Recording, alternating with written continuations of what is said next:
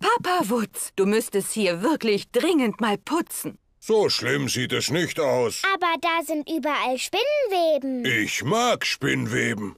Sie geben dem Raum Charakter. Wo Spinnweben sind, sind auch Spinnen. Ich kann Spinnen überhaupt nicht leiden. Ich schon, denn Spinnen fangen Fliegen. Und ich finde Fliegen grässlich. Gut, aber nur solange mir keine Spinne unter die Augen kommt. Eine Spinne. Schönen guten Tag, Herr Spaghettibein. Oh, wo bist du denn hin? Findet ihn. Ich will ihn nicht im Haus haben. Alle suchen Herrn Spaghettibein. Herr Spaghettibein ist nicht im Aktenschrank. Oh. Herr Spaghettibein ist nicht unter dem Hocker. Oh. Herr Spaghettibein ist nicht auf dem Tisch. Oh, ich frage mich, wo Herr Spaghettibein steckt. Das klingt, als ob Mama Wutz ihn gefunden hat. Keine Angst, Mami. Weg! Schafft ihn raus! Na gut, dann nehmen wir Herrn Spaghettibein mit in den Garten. Jetzt hat Herr Spaghettibein den ganzen Garten zum Spielen. Auf Wiedersehen, Herr Spaghettibein. Es fängt an zu regnen. Herr Spaghettibein rennt zurück zum Haus. Vielleicht mag er den Regen nicht. Er klettert im Regenrohr hinauf. Klitzekleine Spinne läuft im Rohr hinauf. Fällt der Regen runter, spült sie wieder raus. Kommt die liebe Sonne, wärmt alles wieder auf. Klitzekleine Spinne läuft gleich wieder rauf. Ich möchte Herrn Spaghettibein nicht im Haus haben, Papa Wutz. Dann bringen wir Herrn Spaghettibein ein bisschen weiter in den Garten.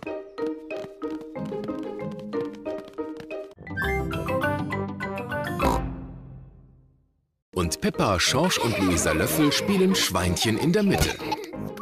Fang, Peppa. Fang, Luisa. Schorsch ist das Schweinchen in der Mitte. Oh, Schorsch versucht den Schatten des Balls zu fangen. Dummer Schorsch, das ist doch nicht der Ball. Das ist bloß sein Schatten. Guck. Wenn sich der Ball bewegt, bewegt sich auch sein Schatten. Du hast auch einen Schatten. Guck, Schorsch. Schorsch versucht seinem Schatten davonzulaufen. Du kannst deinem Schatten nicht davonlaufen. Du musst rennen, um ihm loszuwerden. Peppa versucht, ihrem Schatten wegzurennen. Oh, er ist ja noch da. Hallo alle zusammen. Hallo Luzi.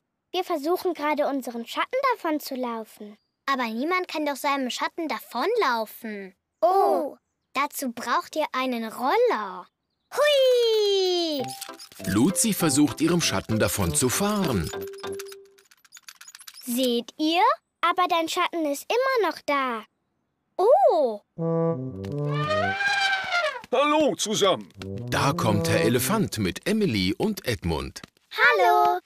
Wir versuchen gerade, unseren Schatten davon zu laufen. Man kann niemals seinem Schatten davonlaufen. Ich weiß, wir sind einfach nicht schnell genug. Nein, Luzi, es hat nichts damit zu tun, ob du schnell läufst oder nicht. Siehst du, mein Schatten ist und bleibt unter mir. Renn schneller! Selbst wenn ich noch schneller renne, bleibt mein Schatten unter mir. Papa, dein Schatten ist zu riesig. Der bremst dich einfach. Du irrst dich, Emily.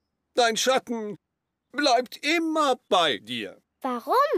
Wenn Sonnenstrahlen auf etwas drauftreffen, dann macht das einen Schatten. Seht her. Ah!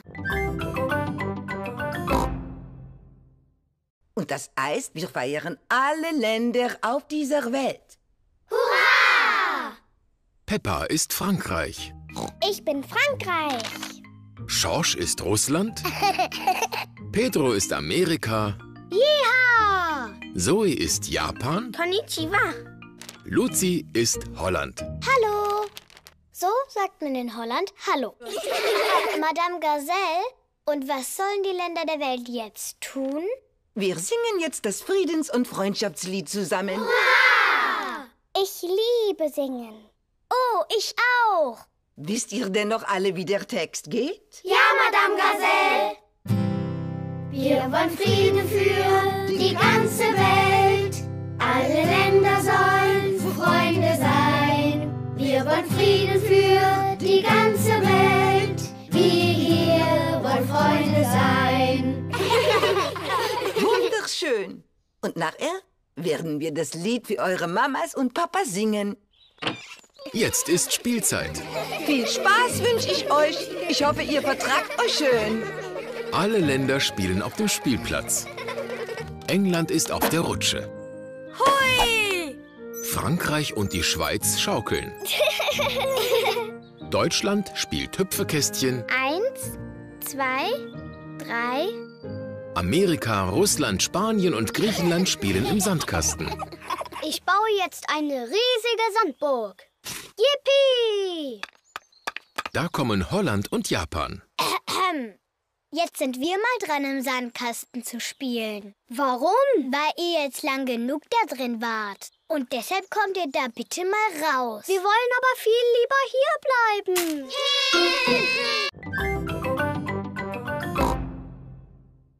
Oh, das ist genau der richtige Tag zum Faulenzen. Papa Wutz liebt es zu faulenzen. Besser geht's doch nicht. Ah, doch, mit einer Tasse Tee. Opa Wutz will Peppa und Schorsch besuchen. Opa Wutz! Apollo! Hallo, Peppa und Schorsch. Heute lege ich mit euch euren eigenen Blumengarten an. Oh, ein Garten für Schorsch und mich. Ich habe ein Päckchen Blumensamen für jeden von euch. Und jetzt brauchen wir einen schönen, sonnigen Platz, um eure Samen einzusäen. Wunderbar. Opa Wutz gräbt Peppas und Schorschs Garten um. Oh, Tee für die Arbeiter. Dankeschön, Papa Wutz. was geht hier vor? Wir machen hier unseren Blumengarten. Brauchen wir denn einen Blumengarten? Ja! Hier habe ich gerade auf meinem Stuhl gesessen. Es gibt wichtigere Dinge als Stühle, Papa Wutz. Aber ich sitze hier immer und lese meine Zeitung. Aber natürlich gibt es viel wichtigere Dinge als Zeitungen, Papa. Ja, Blumen zum Beispiel. Guck mal, Papa. Peppa hat viele kleine Blumensamen. Schorsch hat nur einen Blumensamen. Oh. Aber es ist ein ziemlich großer Samen. Könntest du uns etwas Wasser bringen, Papa Wutz? Na gut. Samen brauchen sehr viel Wasser. Sie sind nämlich sehr durstig. Ein paar Vögel kommen angeflogen. Du musst gut aufpassen, dass sie nicht die Samen auffressen. Husch, husch. Fliegt schnell weg, ihr Vögel. Hier ist das Wasser. Papa hat die Vögel weggescheucht. Hoho, Papa Wutz sieht auch aus wie eine Vogelscheuche. Peppa, Schorsch, kommt baden. Ich fahr da nicht hoch. Schorsch ist noch zu klein, um alleine mitzufahren. Oh, also gut. Dann lass uns schnell fahren. Oh, ihr werdet allerdings schnell fahren. Schorsch hat seine Meinung geändert. Oh, armer Schorsch. Komm zu Mami. Ich steig dann auch mal schnell aus. Und ab die Post! Viel Spaß, Papa Wutz. Oh, es hat gestoppt. Ich bin froh, dass es vorbei ist. Das ist himmlisch. Hui! Bitte aussteigen! Das war ein Spaß. Findest du nicht auch, Papa? Ja, ein toller Spaß. Mama, was ist das? Geh drum herum und steck deinen Kopf durch das Loch. Und was passiert dann? Luzi, jetzt bist du eine Tomate. Guckt, ich bin eine Möhre. Oh ja. Und ich bin ein Kürbis. Willkommen im Dinosauriergarten. Oh. Begrüßt mit mir meine Dinosaurierfreunde. Ihr braucht keine Angst zu haben, sie sind ja nicht echt. Aber sie haben ganz haargenau so ausgesehen, als sie zusammen die Erde bewohnt haben. Das stimmt nicht. Was? Der Triceratops lebte doch in der Kreidezeit. Der Stegosaurus dagegen im Jura. Sie haben nicht zusammen die Erde bewohnt. Woher weißt du das? Ich bin eben ein Schlauberger. Nun denn, wer von euch möchte gerne reiten? Ich. Warum gibt es überhaupt Dinosaurier in der Kartoffeltraumstadt? Kartoffeln waren die Lieblingsspeise von Dinosauriern. Nein. Wie auch immer, Kinder lieben Dinosaurier. Sausier.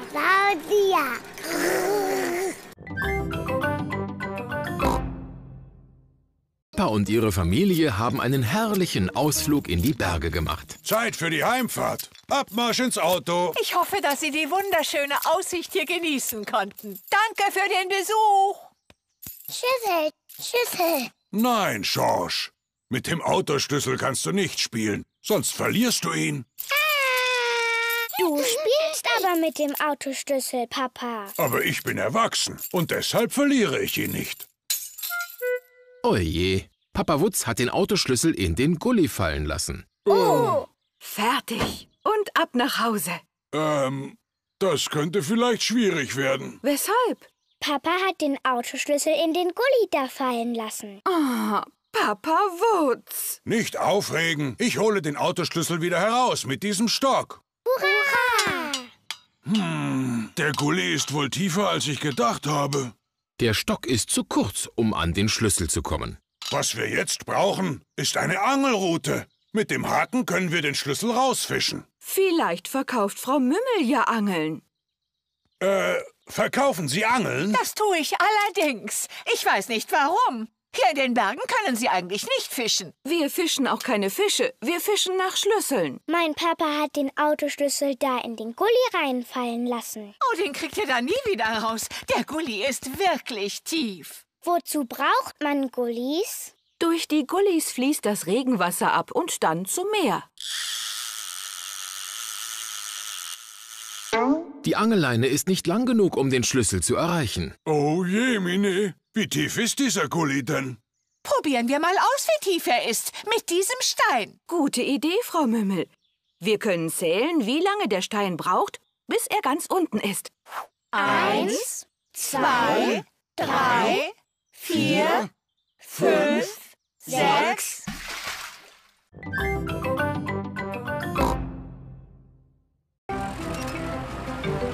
Bagger. Da sind Herr Bulle und seine Freunde. Herr Bulle ist gekommen, um das neue Haus zu bauen. Baust du es denn nicht selber, Papa? Ich habe den Entwurf gemacht. Herr Bulle muss nur meinen Anweisungen folgen. Guten Tag, Herr Wutz. Was soll es werden? Parkplatz? Ein Schwimmbad? Raketenstation? Ein Haus. Können Sie es genauso bauen wie dieses hier? Nur größer. Herr Wutz möchte ein Haus. Soll es aus Stroh gebaut werden? Oder aus Holz? Oder aus Steinen, Herr Wutz. Aus Steinen, bitte. Wie Sie wünschen. Und was ist mit der Schaukel? Die Schaukel bauen wir natürlich auch.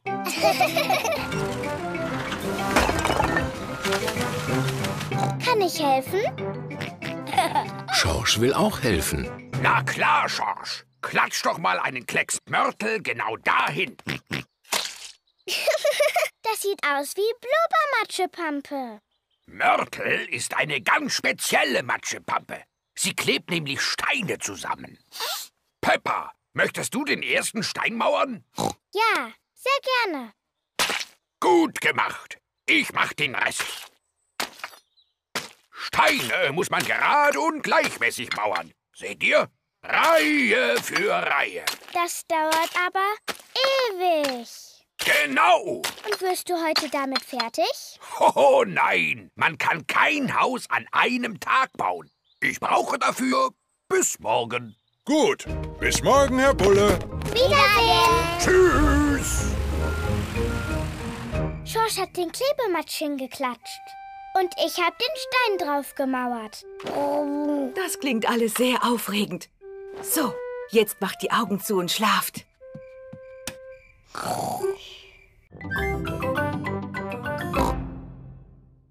Mögen Oma und Opa denn Antiquitäten? Was sind Antiquitäten denn? Antik bedeutet alt und selten. Normalerweise ja. Meine Antiquitäten sind ganz neu.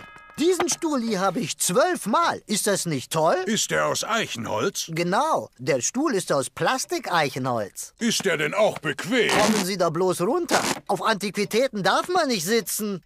Und was macht man dann damit? Man schaut sie an. Das macht aber keinen Spaß. Noch nicht mal, wenn man erwachsen ist.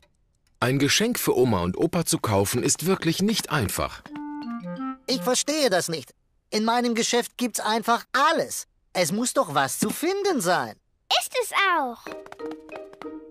Mir gefällt dieser Teddy. Und ich glaube, Oma und Opa Wutz mögen ihn auch. Dann kaufen wir den Teddy. Eine sehr gute Wahl. Und wer bezahlt? 1 Cent und 2 Knöpfe. Und ein Knopf als Wechselgeld. Dankeschön, Herr Fuchs. Alle bringen Oma und Opa Wutz die Geschenke. Oma Wutz, Opa Wutz.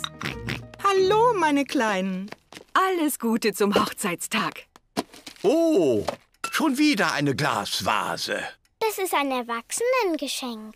Deshalb ist es etwas langweilig. Sie gefällt mir. Wir tun sie einfach zu den anderen Glasvasen. Schorsch und ich haben auch ein Geschenk gekauft. Hoffentlich gefällt es euch. Ein Teddybär für Opa und mich. Dankeschön, Peppa und Schorsch. Man kann ihn sehr gut knuddeln. Hat er einen Namen? Also er heißt Eddie der Teddy. Und was isst Eddie am allerliebsten? Schokolade und Brokkoli. Das ist das beste Geschenk, das wir je bekommen haben. Oh ja, aber wenn Eddie hier bei uns leben soll, braucht er Kinder, die mit ihm spielen. Wir zwei können mit Eddie spielen. Knirpsi, die Schildkröte, sitzt auf einem Baum. Schildkröte auf Baum? Schon wieder? Bin schon unterwegs.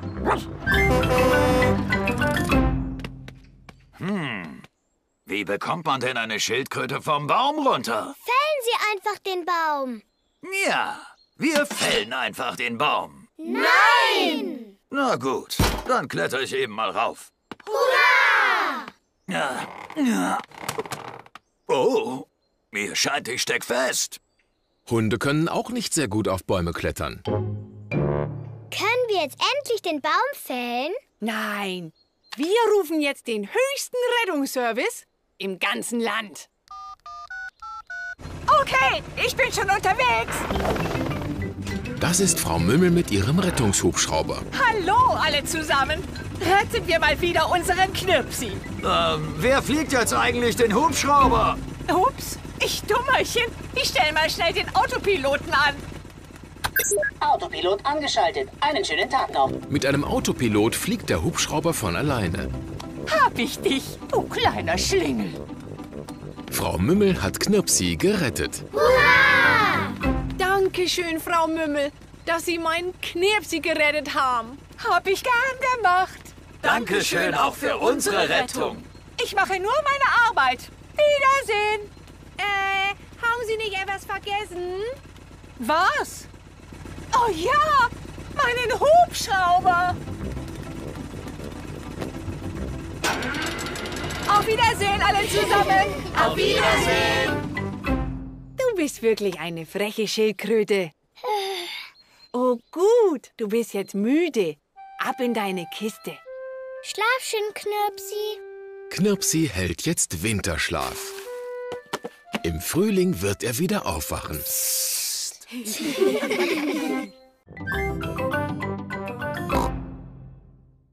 Heute haben wir einen besonderen Gast und er spielt mit euch Basketball. Oh!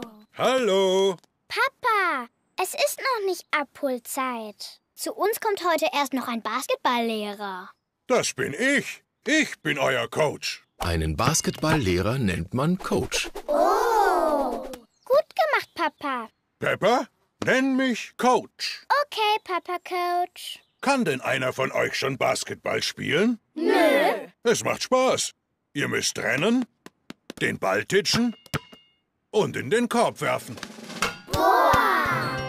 Baby-Eier leicht. Oh.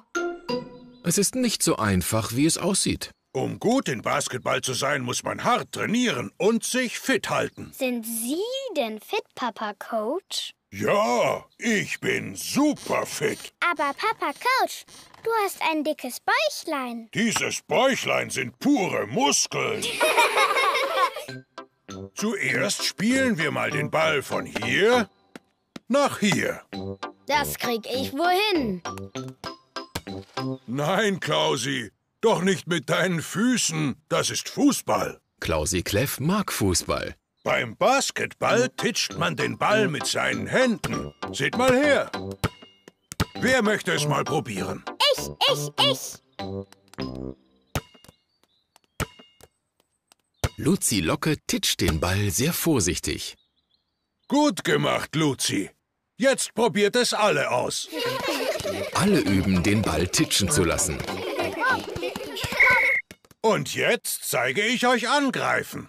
Was ist Angreifen? Angreifen heißt, einem anderen Spieler den Ball abzunehmen. Schaut her.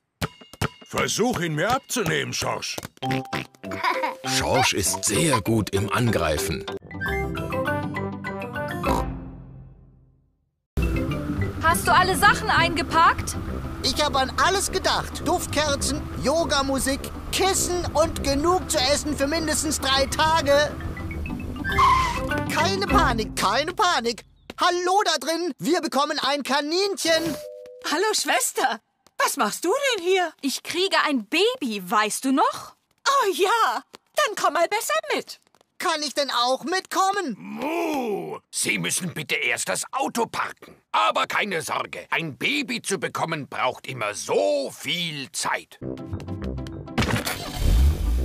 Alle Mann aus dem Weg! Meine Schwester bekommt ein Baby! Ein Teekessel und ein Haufen Handtücher. Das sollte ja wohl für einige Tage reichen. Oh, wo soll der ganze Krempel hin? Zurück ins Auto. Wir brauchen ihn nicht mehr. Was? Papa, jetzt hast du die Geburt verpasst. Wirklich? Ist es ein Junge oder ein Mädchen? Beides. Wir haben nämlich Zwillinge. Oh, toll! Am nächsten Tag ist Frau Löffel wieder zu Hause.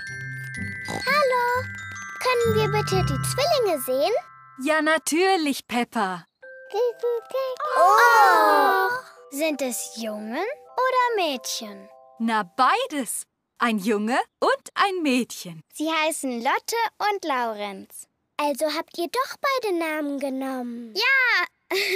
Lotte Löffel und Laurenz Löffel. Das sind die besten Namen der Welt. Und wir haben sie uns ausgedacht.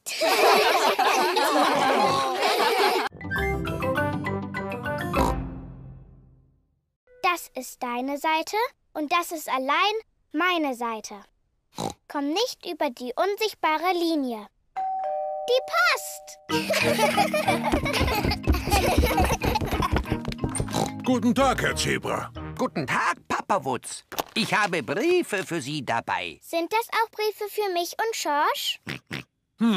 Ich fürchte nein. Alle für Mama und mich. Oh. Es gibt auch noch ein Paket. Das ist sicher der Stahlbeton, den ich bestellt habe. Guck mal, die vielen Briefmarken. Die sind da drauf, weil es von sehr weit herkommt. Und tschüss. Wiedersehen. Oh, hier steht, das Paket ist für Peppa und Schorsch. Yippie! Guck mal, Mama. Ein Paket für Schorsch und mich. Oh. Da ist auch ein Brief dabei. Hallo, Peppa und Schorsch. Dieses Paket ist für euch beide. Alles Liebe von Tante Dotti. Tante Dotti lebt sehr weit weg in einem anderen Land. Oh, was ist in dem Paket? Es hat Räder. Auto. Nein, kein Auto, Schorsch. Denn es hat Beine. Es ist ein Tisch. Es hat ein Schwänzchen. Oh, Tische haben keine Schwänzchen. Und hier ist auch noch ein Griff. Was ist das denn bloß? Da ist noch etwas in der Kiste. Ein Spielzeugpferd. Und ich nenne es Glitzerfuß. Hatte Hü. Glitzerfuß. Hatte Hü. Nein, Glitzerfuß. Hatte Hü. Denkt daran, Kinder. Tante Dotti hat das Paket an euch beide geschickt. Ihr müsst es euch teilen. Teilen macht doch Spaß. Kann ich zuerst mit Glitzerfuß spielen? Lass Schorsch zuerst damit spielen. Er ist der Jüngste. Hatte Hü, hatte Hü. Schorsch spielt sehr gern mit Hotte Hü. Schorsch, das Pferd heißt Glitzerfuß, nicht Hotte Hü. Und jetzt ist Peppa dran. Echte Dinosaurier sind vor 65 Millionen Jahren ausgestorben. Edmund Elefant kennt sich mit Dinosauriern aus. Er ist ein Schlauberger. Wir haben etwas Besseres als echte Dinosaurier. Wir haben singende Dinosaurier. Wir sind Dinosaurier, Saurier, Saurier. Wir sind Dinosaurier. Hört, wie laut wir brüllen. Aber die sind klein. Ja, eigentlich sind Dinosaurier doch sehr groß. Oh ja, wir haben einen sehr großen Dinosaurier. Einen echten Brummer. Möchtet ihr den mal sehen? Ja, gern. Das hier sind seine Fußspuren. Wir müssen ihnen nur folgen. Oh. Diese Fußspuren sehen sehr echt aus. Bist du sicher, dass hier keine richtigen Dinosaurier leben, Opi Mümmel? Ziemlich sicher, Papa Wutz. Über die Felsen, alle Mann! Über die Brücke! Durch die Höhle! Oh, die Fußspuren haben aufgehört. Schaut mal, da geht eine grüne Treppe hoch. Eine Riesenrutsche. Hui! Hui! Juhu! Hui! Boah, das ist ein Dinosaurier. Ja, das ist meine monstergroße, riesigartige Saurierrutsche!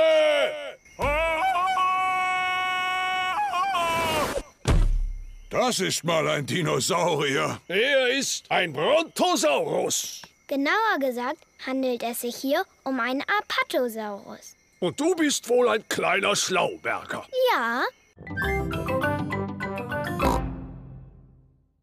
Papa Wutz liest Peppa und Schorsch eine Gute-Nacht-Geschichte vor. Und so lebten der Prinz, die Prinzessin, der Sittich und der Frosch glücklich und zufrieden für immer zusammen. Ende.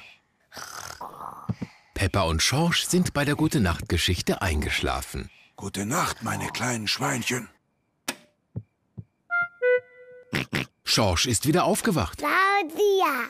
Grrr. Schorsch, du freches Schweinchen, schlaf wieder ein. Schorsch ist nicht mehr müde. Schorsch, die Nacht ist zum Schlafen da, nicht zum Spielen. Psst, ich kann dir eine Gute-Nacht-Geschichte erzählen. Es war einmal ein kleines Schweinchen. Sein Name war Schorschi Wutz. Er machte sich auf, um sein Glück zu suchen.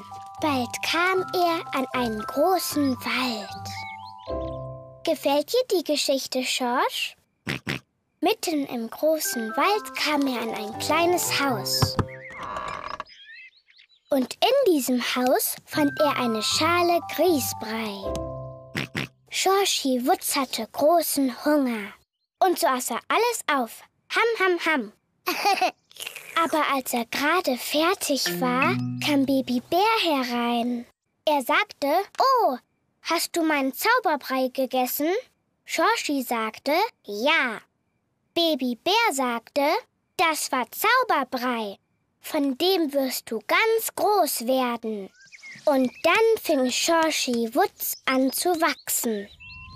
Er wuchs und er wuchs und er wuchs, bis er größer war als alle Bäume im Wald.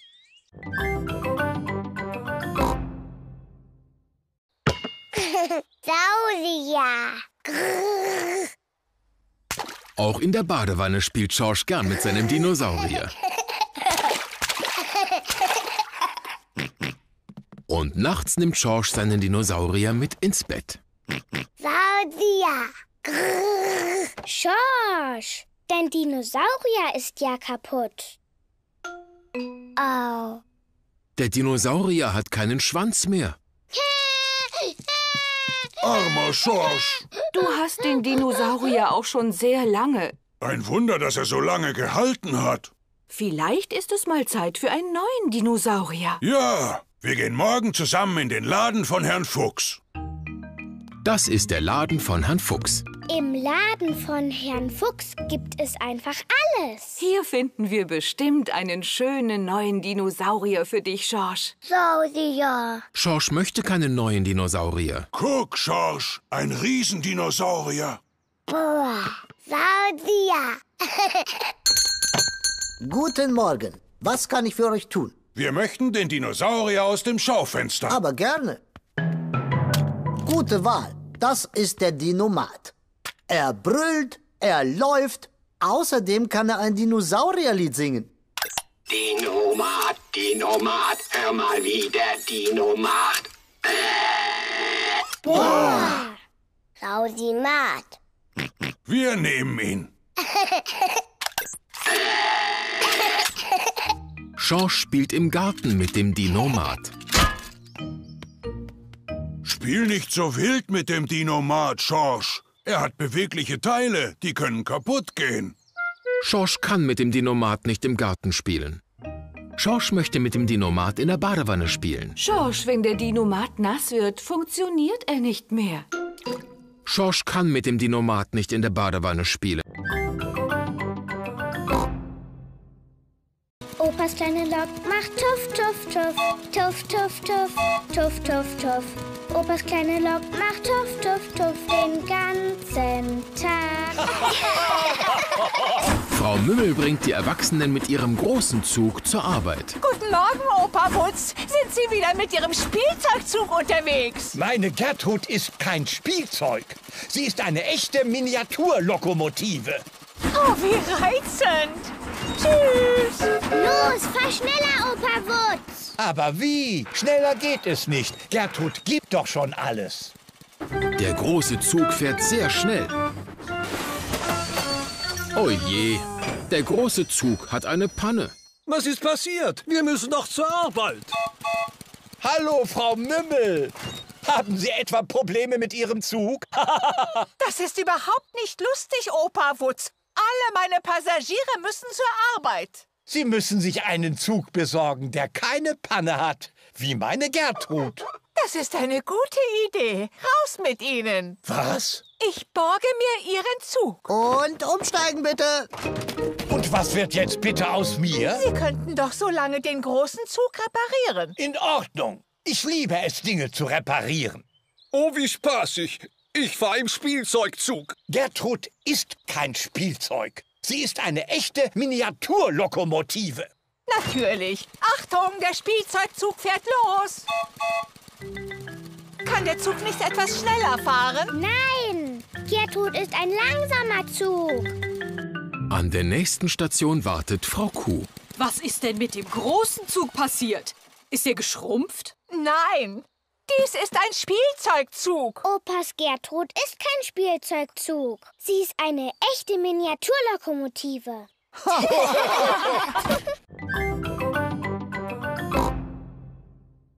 Die scheint verkehrt herumzuliegen. Ich drehe sie mal um. So. Dr. Hamster hat der Eidechse geholfen. Hurra! Oh, schon wieder ein neuer Notfall. Hallo? Hallo?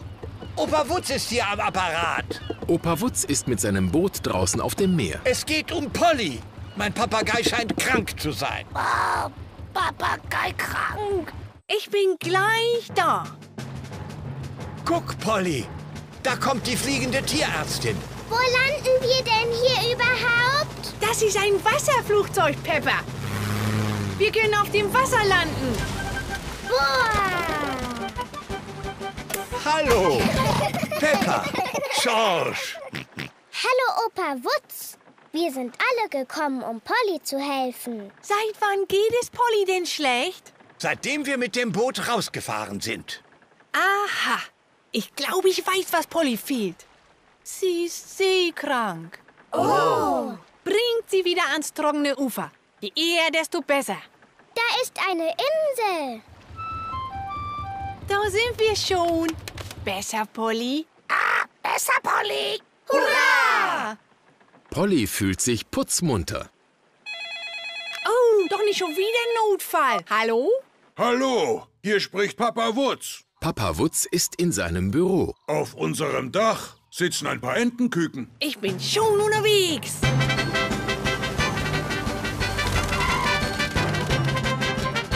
Boah, gut, dass Sie gekommen sind. Bitte Platz machen. Dr. Hamster ist da.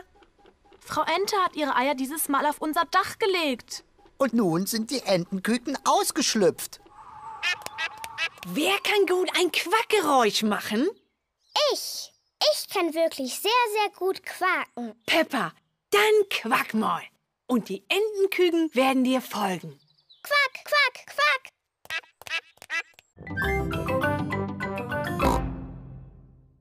Ahoi! Das Postauto. Es ist Herr Zebra, der Postbote. Guten Tag, Frau Kleff. Ich habe eine Postkarte für Sie. Dankeschön, Herr Zebra. Tschüss dann. Von wem ist die Postkarte denn, Mami? Sie ist von Captain Kleff. Papi! Er schreibt, dass er seine Weltumsegelung beendet hat und jetzt nach Hause kommt. Oh! Wie aufregend. Wann wird er wohl zurück sein? Ahoi auch, Herr Zebra! Hallo, Captain Kleff. Hallo! Papi! Klausi! Papi! Klausi! Papi! Captain Kleff ist wieder an Land. Mein Captain Kleff! Mama Kleff, mein Herzensschatz! Für wie lange bleibst du jetzt hier, Papa? Für immer! Ich habe beschlossen, das Reisen sein zu lassen. Ich habe die Welt gesehen und ich habe mein Glück gemacht. Oh! Und wieder verloren. Oh! Und wiedergefunden. Hurra! Ich liebe das Reisen. Aber es gibt etwas, das ich wirklich vermisse, wenn ich fort bin. Was denn, Papa? Natürlich meine Lieblinge. Darum hänge ich meine Kapitänsmütze mal an den Nagel. Ich erzähle euch nun alles über meine vielen Reisen. Ich war wieder einmal eine Ewigkeit unterwegs, segelte rund um die Welt. Einmal ganz rum? Jo. Was passierte, als du ganz unten warst? Bist du runtergefallen? Nein, ich fuhr hart am Wind. Boah, was für ein Abenteuer. Das war es. Und ich habe euch allen Geschenke mitgebracht. Oh!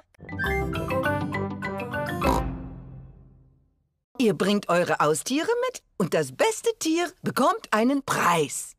Ich bringe mein Haustier Goldfisch mit. Ich bringe meine Stabschrecke mit. Ich komme mit meinem Gecko. Ich bringe Äffchen mit. Das ist kein Haustier, das ist ein Stofftier. Das ist kein Stofftier, das ist Äffchen. Er mag Hunde, Klausi. Bring Äffchen ruhig mit, wenn du willst, Zoe. Und jetzt ab nach Hause. Und vergesst morgen nicht die Haustiere für den Wettbewerb. Es ist der Abend vor dem Haustierwettbewerb. Peppa und Luzi kümmern sich um Goldi. Ist nur Goldi. Du hast einen großen Tag vor dir. Ich poliere noch mal dein Glas. Wunderbar. Pedro spricht mit seiner Stabschrecke. Eine Stabschrecke ist ein Insekt, das aussieht wie ein Stock. Morgen früh kommst du mit mir in den Kindergarten. Das beste Haustier wird einen Preis bekommen. Das bist bestimmt du. Edmund Elefant spricht mit seinem Gecko. Guck mal, hier. Und jetzt bist du dran. Zoe Zebra spricht mit Äffchen. Bist du schon aufgeregt vor dem Wettbewerb, Äffchen? Du musst morgen also ganz brav sein. Sei bloß kein Frechdachs, Äffchen. Heute ist der Haustierwettbewerb. Madame Gazelle, wer entscheidet denn, welches Haustier das Beste ist? Dr. Amster. Hallo zusammen. Hallo. Oh, was habt ihr da für niedliche Haustiere? Was für ein glücklicher kleiner Fisch. Wie heißt er denn? Das ist Goldi. Die kennen Sie schon. Und sie hat ein sehr glänzendes Glas. Was macht Goldi denn den ganzen Tag? Sie schwimmt gerne herum. Und dabei macht sie immer...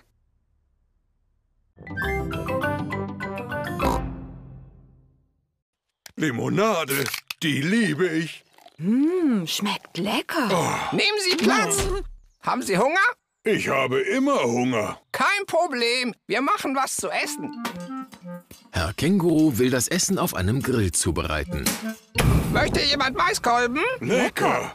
Vielleicht sollten wir zu Hause auch mal grillen. Moment mal, aber wir sind ja hier zu Hause. Los, komm, Katinka. Lass uns im Garten spielen gehen. Wir können mein Lieblingsspiel spielen.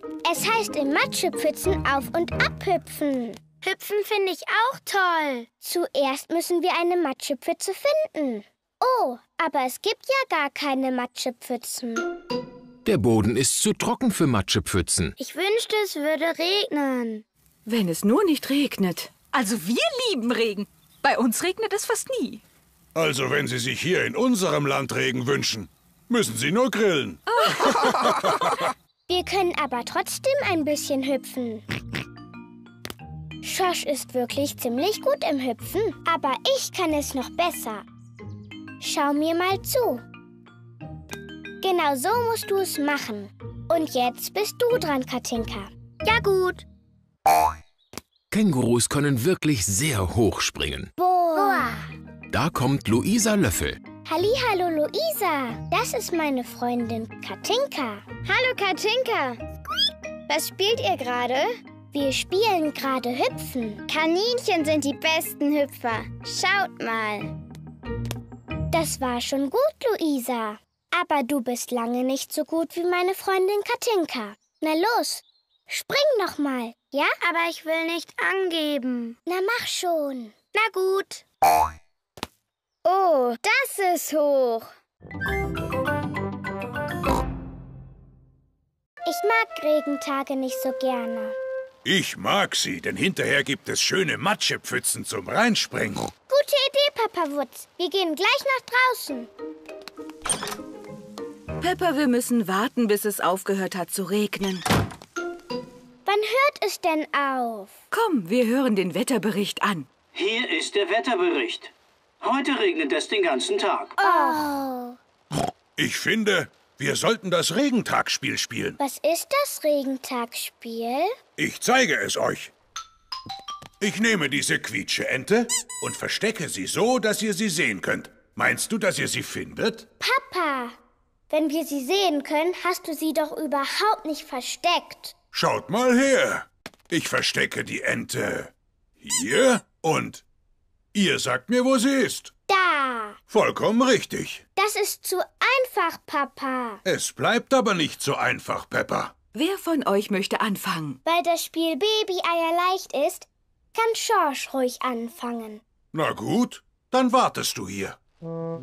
Papa Wutz sucht einen guten Platz für die Quietscheente. Die Ente ist irgendwo im Kinderzimmer. Schorsch sucht die Quietscheente. Aber sie ist gar nicht so leicht zu finden. Oh. Schorsch, du kannst sie sehen. Streng mal deine Augen an. Schorsch strengt seine Augen an, um die Quietscheente zu finden. Es wird schon wärmer, kälter, ganz warm. Schorsch hat die Quietscheente gefunden. Hurra! Ich habe sie sofort gesehen. Dieses Spiel ist zu einfach. Mal sehen, Peppa ist dran. Jetzt verstecke ich die Ente mal. Mama Wutz sucht ein Plätzchen für die Ente, damit Peppa sie suchen kann. Hallo, Pedro. Hello, everybody. Willkommen in meinem Cowboy-Camp. Yeehaw! Das ist ein Zelt.